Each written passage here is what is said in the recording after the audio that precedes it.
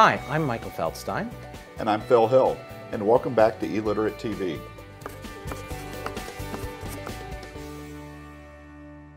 Today we're going to be talking about online learning.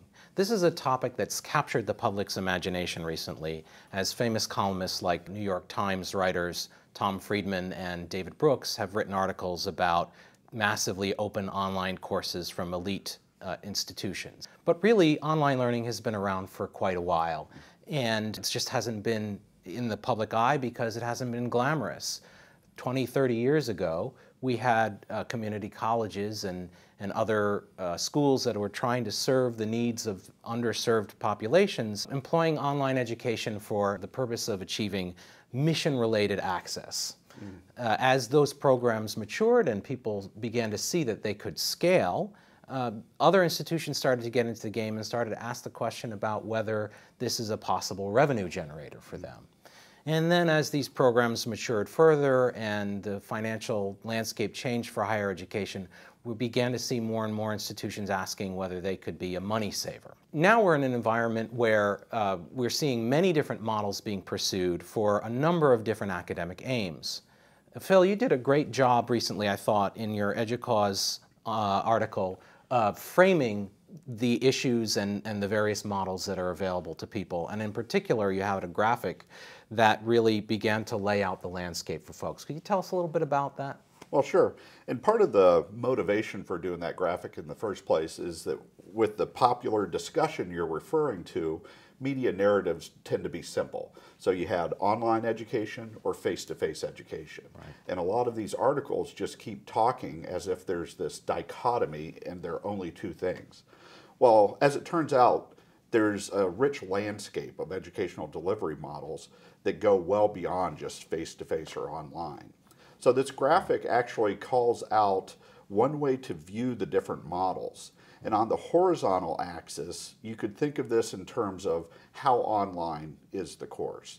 You can look all the way to the left and say, this is your traditional face-to-face. You could have partially face-to-face, partially online.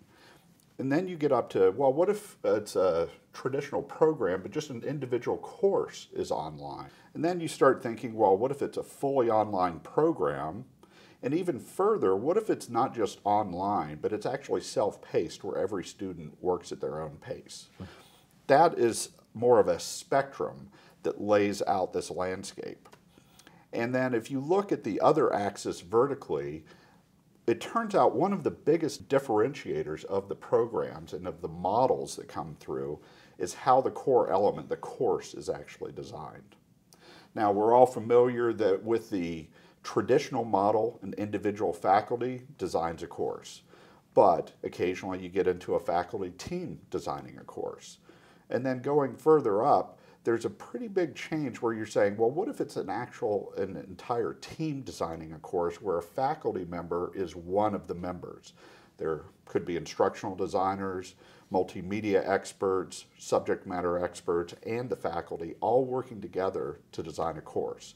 So laying it out with those two dimensions, you get a landscape of models. And there's quite a few that you'll notice are in here. We've talked about the MOOCs and how this is a new model that captured the imagination of the public. Now, I'd like to call out one other key point. You'll notice, obviously, the barrier, which you've referred to before. This is a cultural barrier, and it represents the fact that it turns out it's very difficult for a traditional college or university to move into a team-based course design. It tends to go against what their DNA is, their assumption of faculty role. Yet it's this crossing the barrier that leads to some of the models that we've been seeing recently. So that's really the rationale and how to view a landscape to get a better feeling. Yeah, I think the point about the wall is really critical for colleges and universities to understand, especially as we enter this period where more and more schools are starting to build programs online wholesale, and they're bringing in third-party vendors to help them, right? So a lot of, even though it's a small area of the graph, the upper right-hand corner is where a lot of the action is happening right now.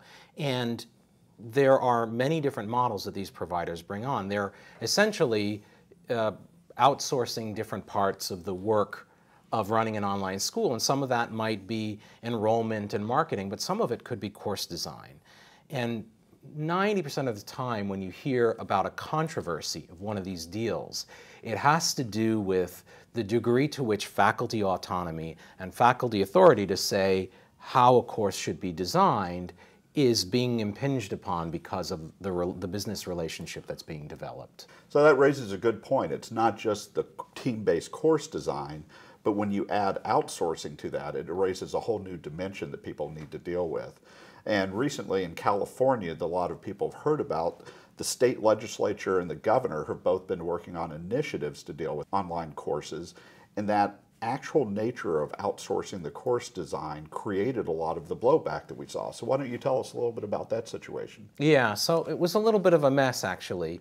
On the good side, the California state legislature and the governor came with a very serious and important issue, and a focused issue to which they could apply educational technology, specifically bottleneck courses. Let's say you're a senior in college, you're going to some Cal State or UC school, and you get to your last semester, you've taken all the courses you need to take, you've got enough credits to graduate, all you need is that one calculus course. Only problem is that calculus course is full. So what happens? Well, what happens is you stay another year to complete that calculus course. And because you need financial aid, you don't just take one course, you take a full load because that's the only way you get financial aid. So it costs you, you incur debt, the state and federal governments pay extra financial aid, and another student who could be in your spot, it doesn't get in. So it's a really good issue. The problem is that the solution that was proposed originally by the state legislature was, we'll bring in these third-party companies and they will offer courses to solve the problem, and then schools will give credit. Well, academic senates were not that happy about that on these campuses. So the 20 Million Minds Foundation brought us in to write a white paper and make a proposal. And after thinking about it some, it became clear that there are a number of different levels that you can address this problem. Right? First, we have to acknowledge that there are non-technological solutions to the bottleneck course problem. Right? You could increase the number of faculty. You could change the ratio of courses taught by existing faculty between lower division and upper division courses. Right? There are lots of different solutions. One size does not fit all. Then even within the realm of educational technology, there are a number of options you could apply. One is to use educational technology not to do online learning, but to expand the size of current face-to-face classes. Right? So you could use adaptive software, for example, to help tutor students and grow the size of the class, or you could do a blended class where students only have physical seat time in a lecture hall one day a week if, for example, the reason you have a bottleneck course is because you don't have enough physical space for the number of students you have. The next level would be either the university, the college or university itself, or maybe the system, the Cal State system, the UC system, the California Community Colleges system, offer fully online courses. Which they already do, of course. They already do. They're not necessarily targeted at this problem, which is something that we try to emphasize when we have conversations with schools about this, right? You really need to make sure that whatever online program you're running is actually designed to solve the problem that you're trying to solve, right? So it would be possible for a student at Cal State Northridge trying to get their course to take a calculus course online from Cal State Northridge or maybe from another Cal State campus and satisfy the requirement that way. And then if you've exhausted all those other possibilities, then you can begin talking about what we call the safety valve, which was a third-party provider that could come in and enable students to take courses in your calculus, for example, and get credit at any university. So there are a number of different ways that you can approach this technologically and non-technologically. And the key really is to look at the problem you're solving in the context of the particular college or university, what they have in terms of their strengths and resources and what they're missing, and then figure out what's the best match between the problem and the solution. And part of that match, for example, what we were trying to recommend in the white paper is there's not just a single match. We actually believe that there were several models that could work together to achieve the same goal. So bottleneck courses are a really good example of a problem that a university or even a system or state might try to solve. But of course, there are others. You could be a rural community college trying to serve students who are far from campus and can't possibly get there for face-to-face. Or you could be trying to raise revenue by reaching students in places that are across a state line or across a country line. Chances are on your campus you have some online course or program or other. It might be big, it might be small, it could be a fully online degree program, or it could be an individual faculty member teaching one course. Whatever it is, we'd like you to think a little bit about what purpose it was designed for and whether it's fulfilling that purpose. So let's start the conversation together about aligning our goals with our programs. Take a moment for us, please, and tell us a little bit about your online initiative on your campus, what goal it serves, and how it might be tuned to serve that goal better.